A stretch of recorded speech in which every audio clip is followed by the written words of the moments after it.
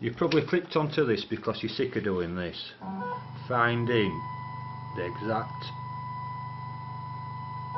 surface on your top with a piece of paper. I know it's so tedious than doing this all the time, especially when you're changing from a roughing out bit to a V-cutting bit.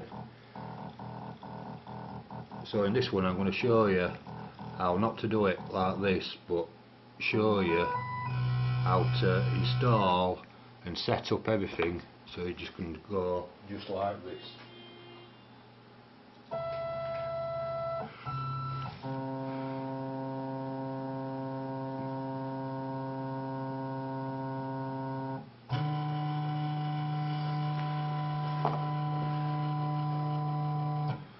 And that will automatically put your router bit to 0 off the top of your block.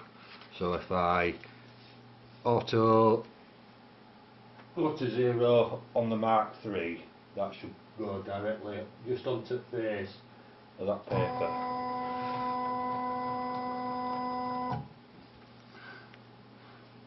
Like that. That's pretty close, to be fair. So in this short video I'm going to show you the easiest possible way to wire one of these up, and also show you your pins and ports and your script to make this run properly without wiring this up into your breakout board. You've probably all seen these on interweb, eBay, Amazon, all your forums and such like.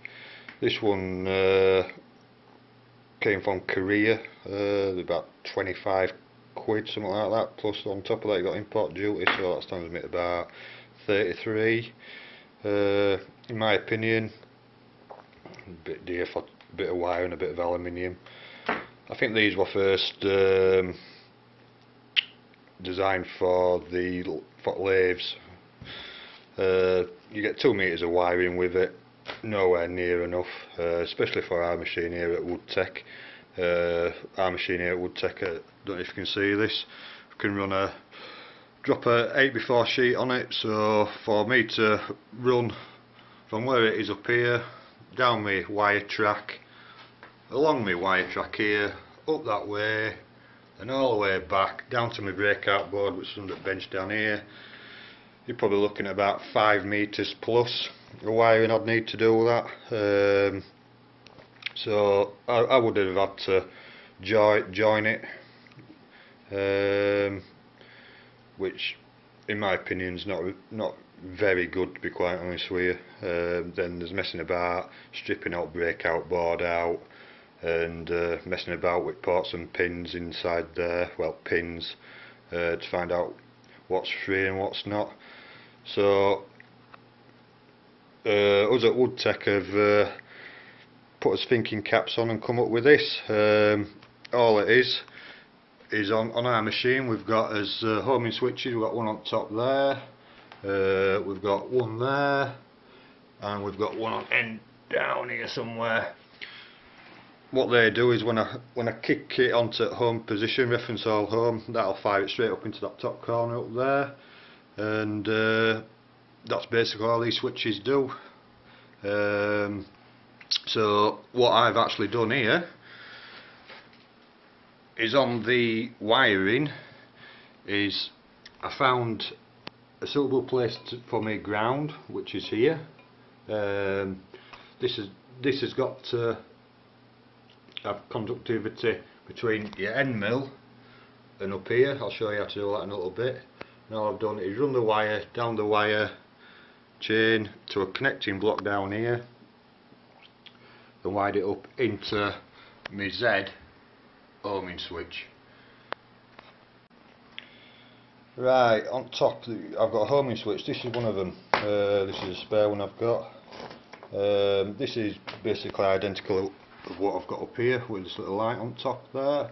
This tells me Z when it's in home position, which is right up at the very top. On this you've got 3 wires. You've got a ground, you've got a constant live and a switch live. That's basically all this is.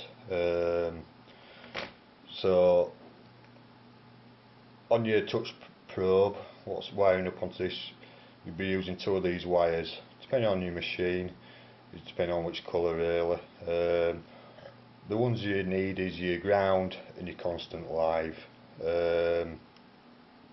You'll know when you get it wrong, because when you go into your Mach3 it won't show up on your diagnostics, which I'll show you in a little bit. The most important thing is to get conductivity through your machine. Without that, your router bit at the bottom will just keep going and keep going. It won't sense that the probe's there. Right, first thing you need to do is find out if you've got any conductivity between your end mill and where you're wanting to ground your probe. What you're after is a little bleeping noise through one of these. They're cheap enough. I think that cost me about 10 or something like that. So what you need to do is you need to make sure that this part goes through to where you want to ground it. So if I'm grounding it here, I'll be looking, yeah, that's a good one. I've grounded it right up here, which is the easiest point for me, and that's running through. If your machine has got a different motor on top we've got, with like plastic bearing housings, you won't get this at all. It'll just be dead. But on ours, we can roughly put it anywhere we want on the machine with it all being metal. When it goes through, there you go. This is important. If you don't get good conductivity between your ground and your end mill, this part here will just keep going through the bench. We've located ours up here just at end at wire track. Convenient place for us. Right, after you've found that, you're looking for your wire, what comes from your little switch on top down into your wire track. I put a connection block on here. There's 3 wires in that little switch on top, so I've got 3 little blocks here. What I need is my ground, which on this one is black, and a constant live. If you get these wrong way around, it'll show up in Mach3 that it's not working properly. Just jiggle them about, or you can put a test light on them, see which one's your live. In this one, let's have a look. On the live switch, my blue's my ground, and my black's my constant live, which in the other side is my black is my ground, and my white is my constant live in the other side. So that is actually piggybacking onto my homing switch, which is on my Z. Right, onto the business side, Mach3. I'll just change my screen set to one you're familiar with. I'll find it. There we go. Right, you're all familiar with screen. This is the button down here for your auto zero on your Z axis. There's a few bits we need to do before then. We need to go into as diagnostics, and what we're looking for is this little light here. When we touch the probe onto end mill, this should light up. I'll just do it now just to show you. Touching it, yeah, lit up, away, gone. That's telling me that that is finding that probe sensor when I touch. So everything's correct there. Right, the next thing to do is find out what pin that is on. So we need to go into let's have a look. I want to find it. Pins and ports. What you need to do is input signals. We're looking for a Z home, which is pin number 13, port number 1. So we need to scroll down and find out as probe, which is here. So this is exactly the same as what as Z home is port 1 pin 13. I'll scroll down when I find it. Lost it now.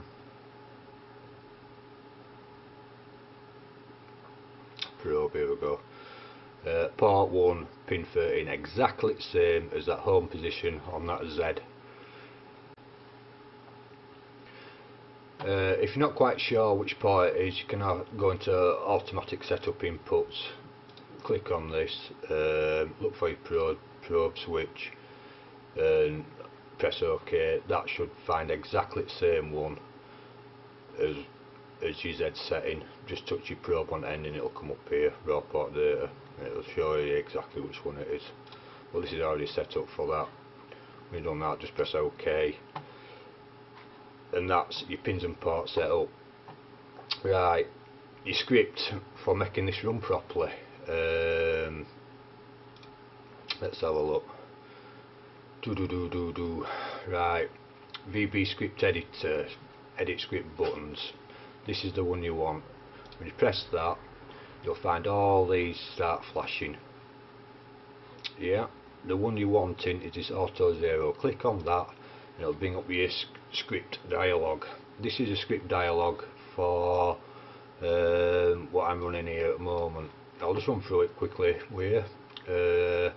Your probe height, that's your probe height. Get some digital gauges on there, get an exact height for that. Ours is 9.28 from his